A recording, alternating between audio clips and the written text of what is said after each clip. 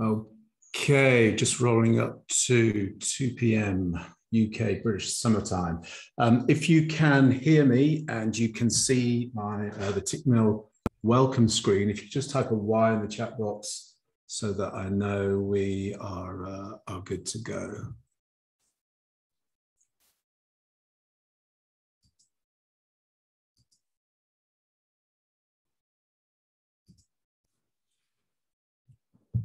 A Y in the chat box if you can hear me and you can see the welcome screen, and we will get going.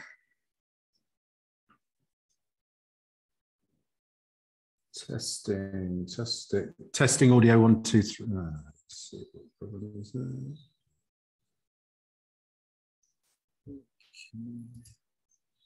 Testing audio 1, 2, 3. If you can hear me and you can see the welcome screen, can you type a Y into the chat box, please?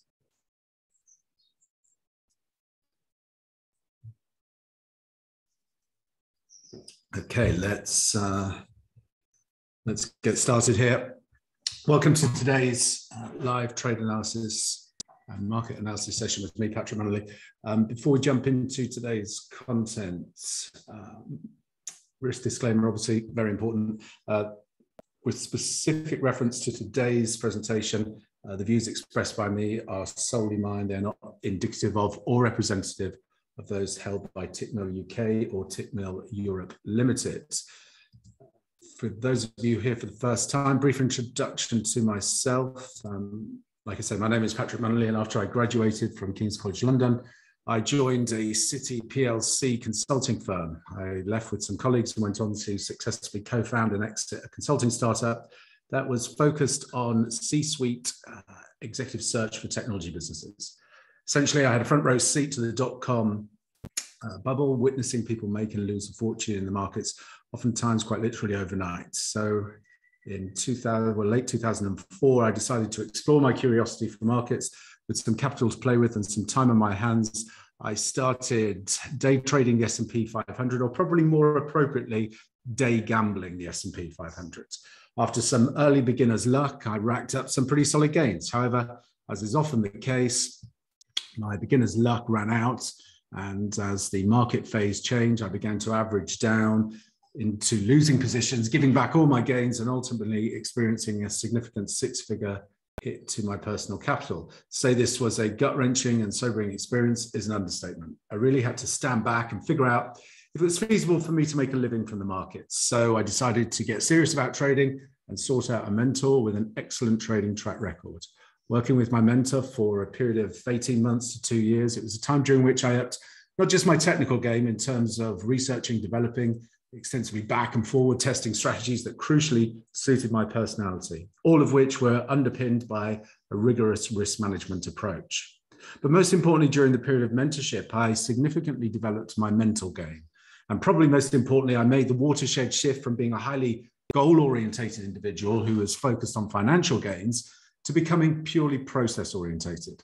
So what does that mean? Well, it means I had to stop focusing on what I could make from the markets and start focusing solely on managing my mindset to allow me to consistently execute my trading strategy, oftentimes in the face of negative feedback from the markets in the form of losing trades. But once you become process-orientated and have a professional trading mindset, and you really understand the true nature of trading being a numbers game in which you're simply playing the probabilities, you lose the emotional investment and that hellish emotional roller coaster of living and dying by the outcomes of individual trades. So I'm no longer concerned with the outcomes of individual trades or even a small string of trades. My focus is on the next 100 trades, because I know if I focus on excellence in execution, my edge will demonstrate itself over an extended series of outcomes. My multi-strategy approach has delivered profitable annual returns since 2008. Since 2013, I've also been managing investor capital through a managed account service, delivering annual positive returns. I'm currently responsible for managing a multi-million-dollar portfolio. Since 2010, I've also mentored hundreds of private traders of all experience levels, from complete novices to former CME floor traders, in developing the technical and mental skills to reap consistent returns from the markets.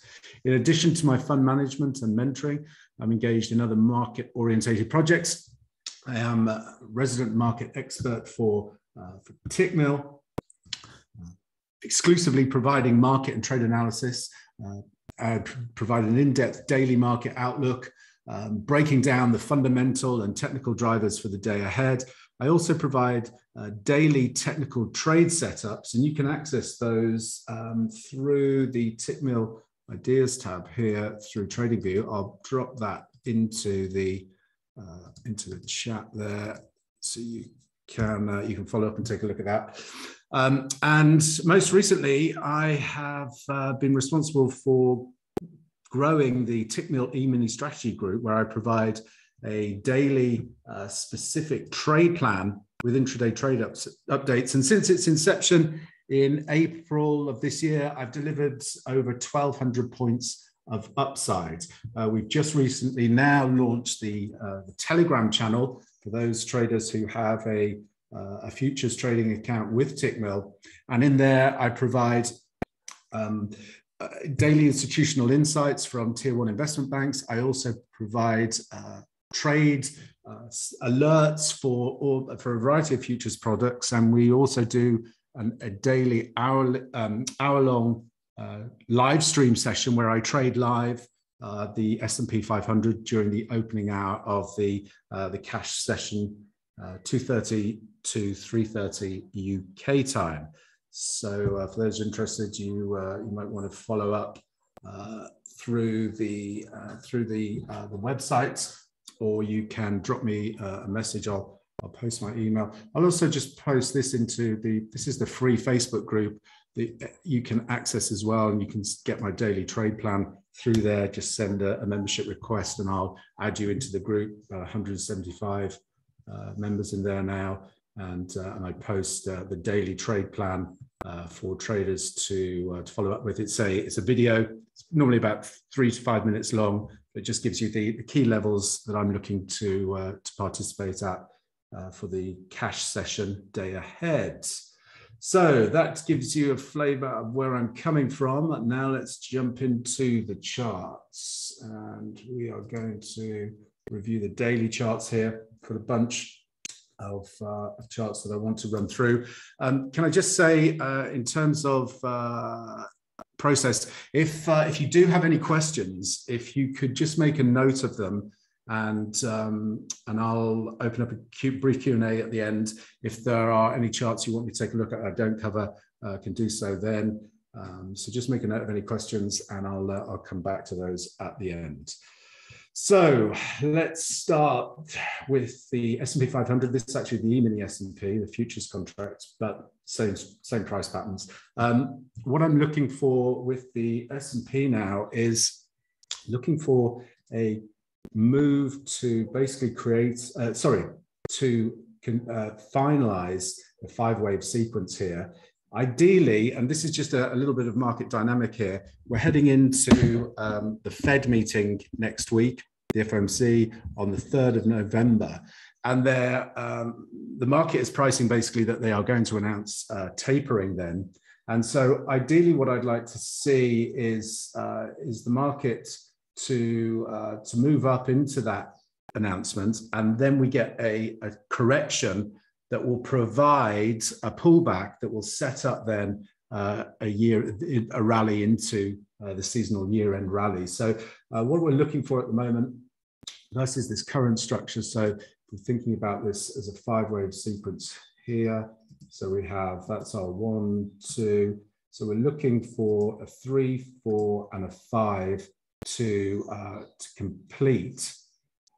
And then we will be looking for a pullback before we set up for the next leg to the upside in terms of the S&P. So in terms of the trading situation at the moment, what I'm looking for, if we're using this as our current 3-4 consolidation, the minimum upside objective that we would have here will be a 127 extension of that consolidation zone. So what we're looking for is any pullbacks at the moment to find support for this 5th wave extension into the 46.33 level. And then from there, we're watching for some momentum divergence to develop to give us an opportunity to basically fade that test for the pullback, bigger corrective pullback, and then we should get that year-end extension to the upside.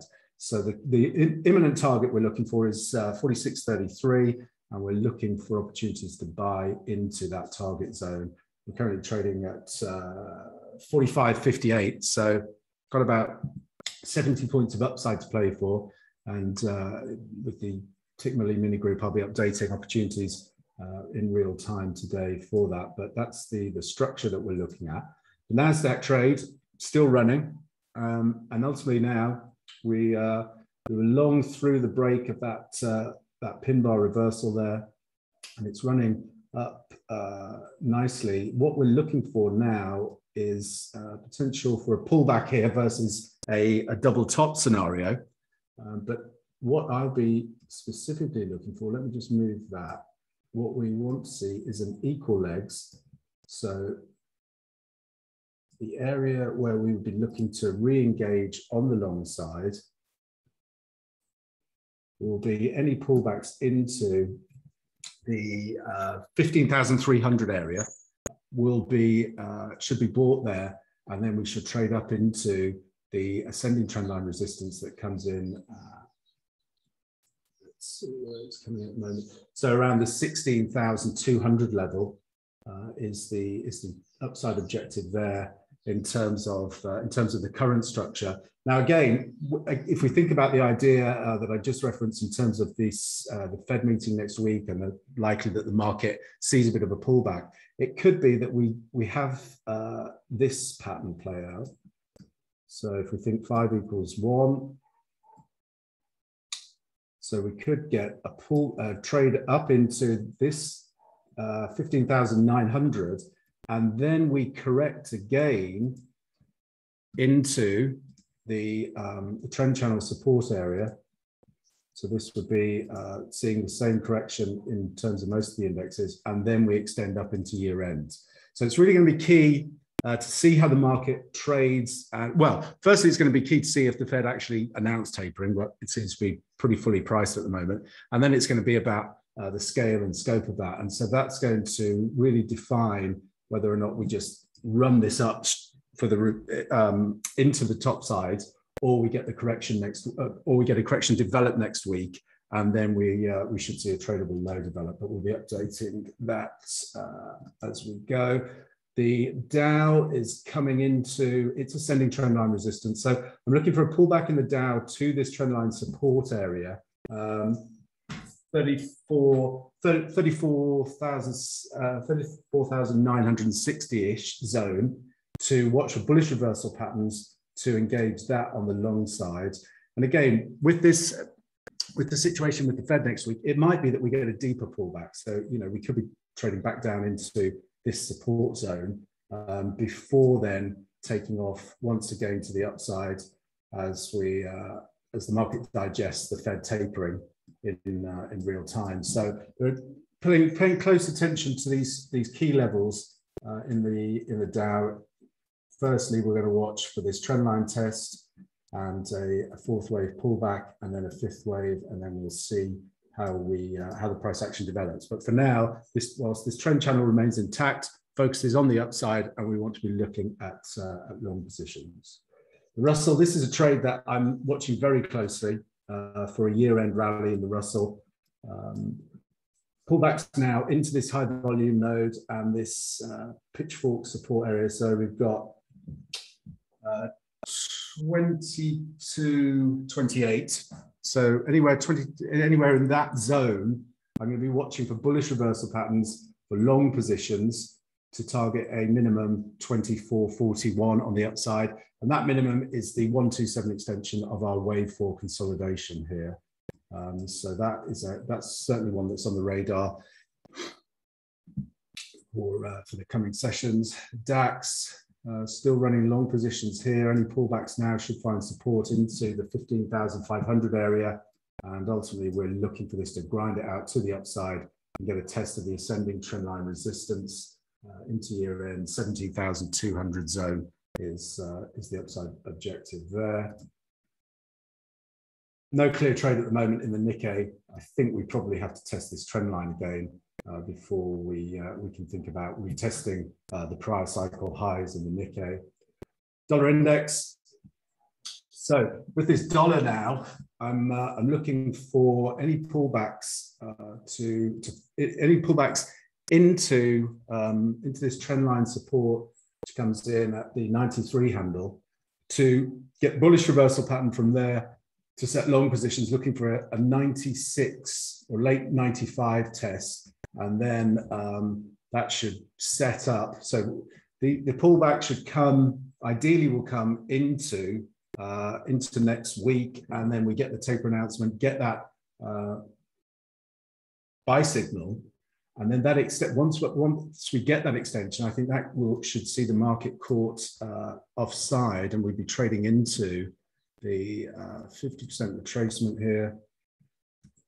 So that comes in just above at 96.50. So I'm watching for an opportunity to get long the dollar, to play for a buy the rumor and then sell the fact type setup in the dollar index once if we ideally get that tapering announcement next week. So any break of that trend line, its internal trend channel, or a test of the trend line here is going to be an opportunity on the long side to play for that late 95, early 96 test.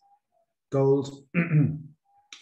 Posted this one yesterday. We held this high volume node in gold, and we're running higher now. That was posted into the trade ideas on the TradingView account. So what I'm watching for now with gold ultimately is a move up to test this major ascending trendline resistance coming in at 1832.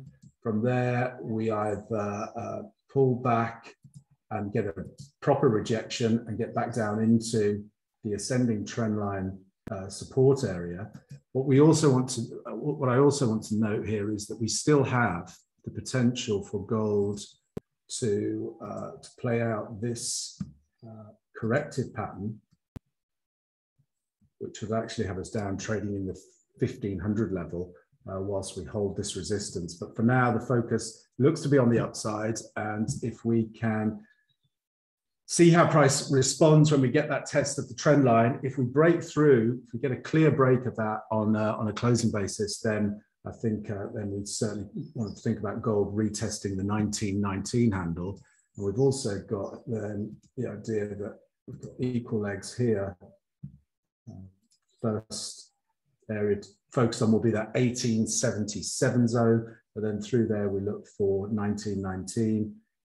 But it's really going to be key to see how we respond at this 1830 is the level to pay attention to coming sessions. Crude oil, getting the pullback here in crude, and what I want to see is this trend line get tested, and then we look for bullish reversal patterns to get long crude, and then I'm targeting the ascending trend line resistance coming at 93.60, and then from there I think we can have a more sustained correction in crude oil. But certainly whilst we pull back and test this trendline support, get a bullish reversal pattern, we are going to be looking to buy crude for a move up into that 93.30 area.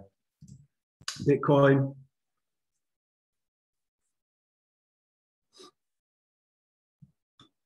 Looking for a three-wave corrective move now in Bitcoin to test and hold 56,700.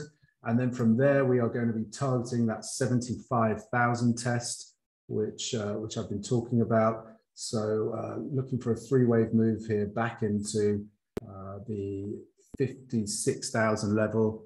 Got a high volume node there as well to get long Bitcoin, which are bullish reversal patterns there. And ultimately, we look for a move up to 75,000. The alternative scenario here, and I'm just going to blow this up a bit, is bring in a trend line here, is a close through the trend, this interim trend channel may suggest that the correction has actually completed here in three waves. So it's done the minimum technical requirement of getting that three-wave corrective move. So if we get a close back through this trend line resistance, let's get this shaped up properly. So let's see if we get through, close through 62,000, maybe sufficient to have completed the correction, and then we just look for the extension up into our target zone. But ideally, what I'd like to see is a more pronounced three-wave corrective move to get into this support zone. So I'm going to be keeping an eye on Bitcoin. I'm going to update that in the trading view over the coming sessions, because I think there's opportunities developing there near term in Bitcoin. We've also got Ether here. Similar idea, really. I'm looking for a three-wave correction. Got this high volume node and the projected pitchfork support coming in 34.41. So pullbacks into that area, I think, are attractive on the long side. But again, the alternative scenario here is now we've got a, let me just move that and bring this in. We've got a little triangle here developing.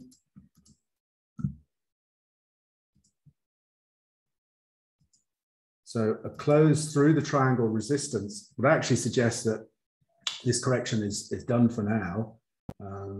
And then what we'd be thinking about, let's draw this in,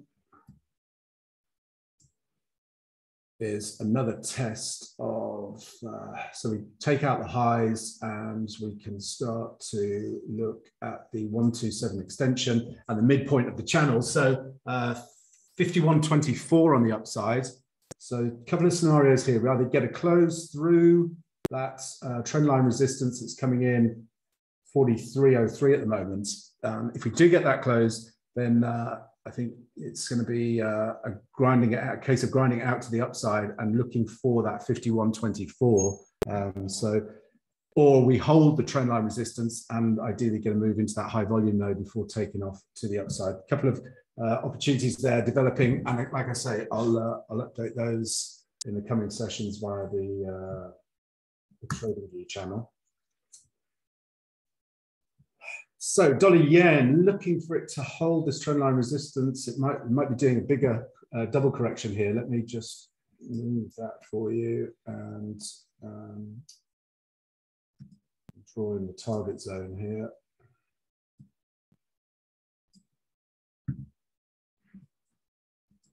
So we have potential A, B, C. So any pullbacks into this 1300 level should see buyers step back in, and we can start to think about a test then of the equality objective at 115.76.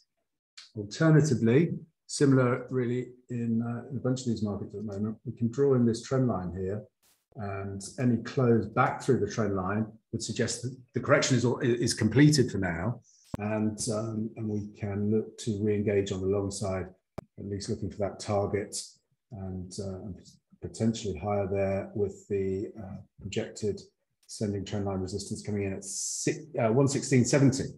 So certainly thinking about long setups in dollar yen there. Swissy.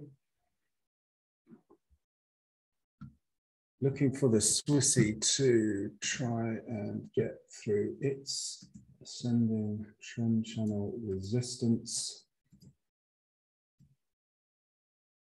Or if we hold, what we see is this scenario. So we get that and we pull back into this ascending trend line support before trying to recover and make another run to the upside. Trading just above the high volume node here. And so seeing a bit of a chop. Euro.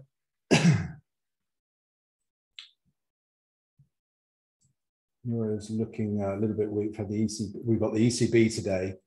Ideally, I'm looking for this to test this descending trend line resistance and then set up the next leg to the downside, which will coincide with that dollar testing up into the 95, 96 area. And then we see a more sustained reversal in the euro. But again, if we take out this projected ascending trend line support, we could be heading straight there. So I'm going to keep an eye on that. Euro yen is one also that I'm watching. So this, the euro yen correcting, let's look at the equality objective here. So any moves that get well, we're right in the zone now for this one to try and find its legs again. So if we can get bullish reversal patterns from this level, we will be looking at long positions. And certainly we've got this internal trend line then to look as a reference point, get a close back through there, and we should that should give the green light for another leg of upside in terms of the euro. In terms of the euro yen, we'll be updating that one. Euro Swiss coming into key test here. We've got projected descending trendline support. We've got the extension from our B wave high here. So watching any test of 106.15 as an opportunity on the long side. Certainly think about a three-wave correction back into the high volume node there, 107.74. Then if we can grind it through there, then we can think about the descending trendline resistance coming in at 108.50 for the Euro Swiss. Euro Sterling. Finally getting down to test that 84 handle. So I'm watching for an opportunity to play some counter trend longs here in Euro Sterling. Certainly think about 86.30 on the upside. Again, I'll update that through the trading view accounts in the coming sessions. Euro Kiwi. So we have this weekly,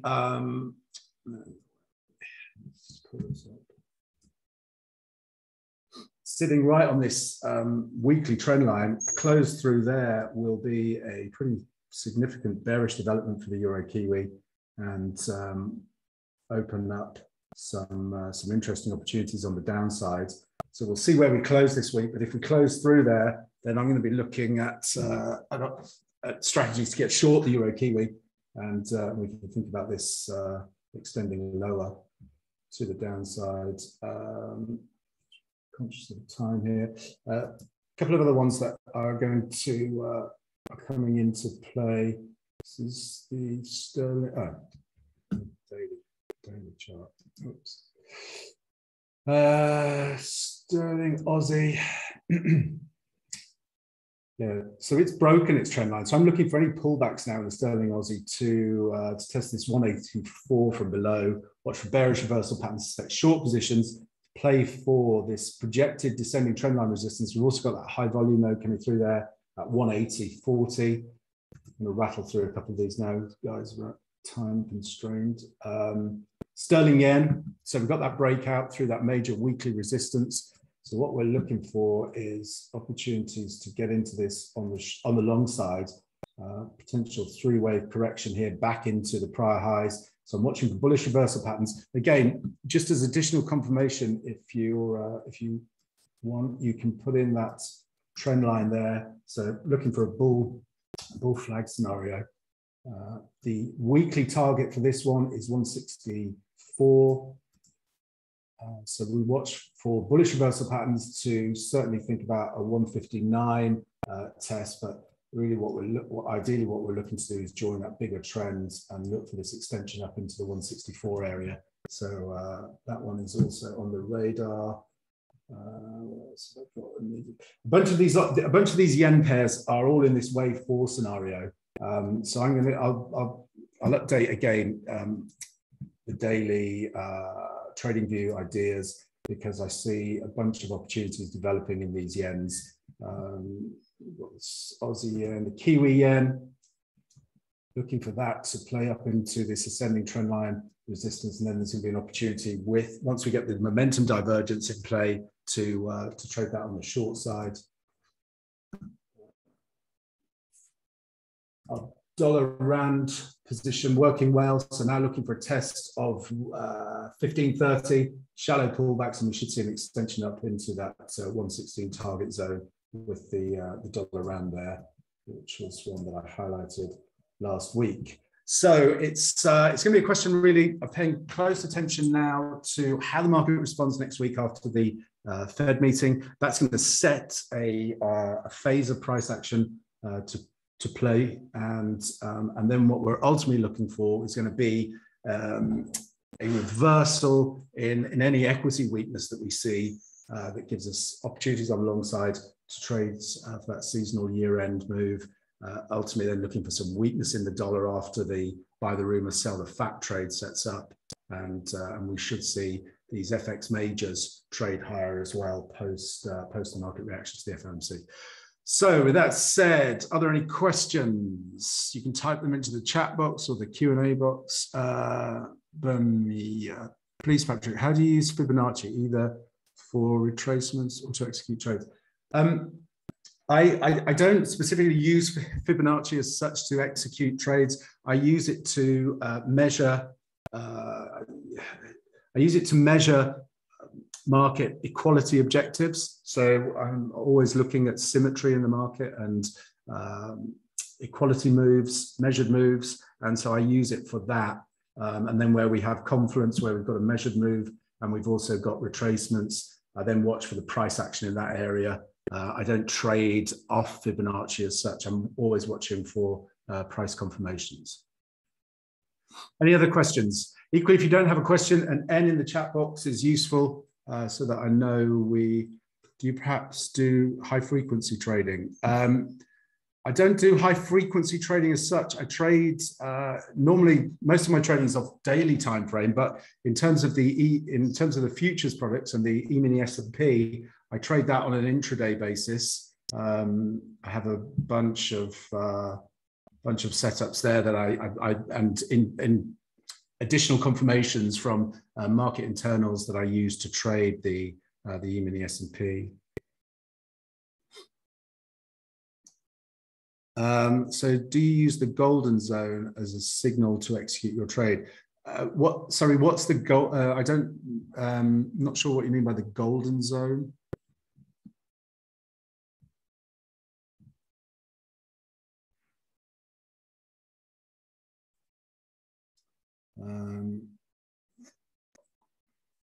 Okay, if there aren't any other questions, I'm going to wrap this up here.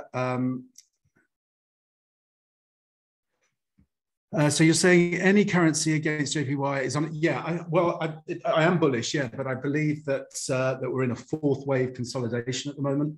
So I'm waiting for that fourth wave to give me the signal that it's complete, and then I'm going to play for the fifth wave extension to the upside.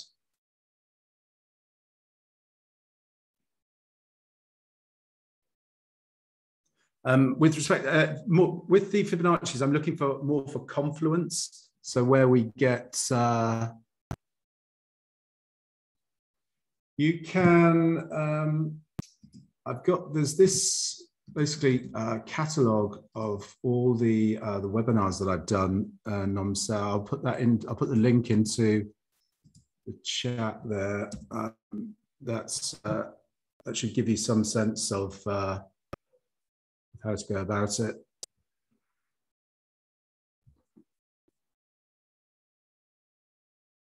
Okay, are there any other questions?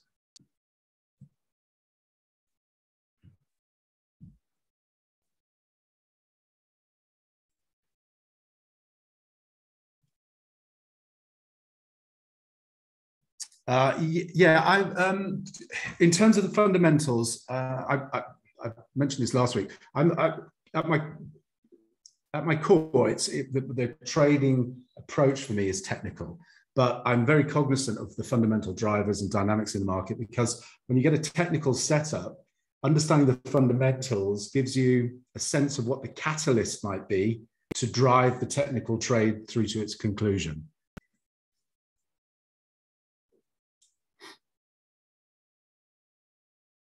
If you for those that have asked about let me just do this. There's the link, the TradingView, Tickmill TradingView account link, where I post the daily, the trade ideas and their videos. So if you want to get a sense of how it is I trade, then following those ideas and the videos will give you the best explanation, because I break down the setup that I'm looking for, the confirmation that I'm looking for, how I've identified the trade location, etc. So that will probably be useful for you. And then lastly, again, for those who are interested in joining the Facebook group to get the daily trade plan for the S&P 500, there's that link again. You just request membership and you'll get that daily video as well. It's like I say, 3 to 5 minutes. And I don't just give the trade plan for the day ahead. I also review the trade plan from the day before versus the price action that played out during the session. So, so it gives you a high degree of transparency in terms of how effective that strategy is. Okay, that said, I'm going to wrap this one up here, guys. Thanks very much for your time. I hope this helps.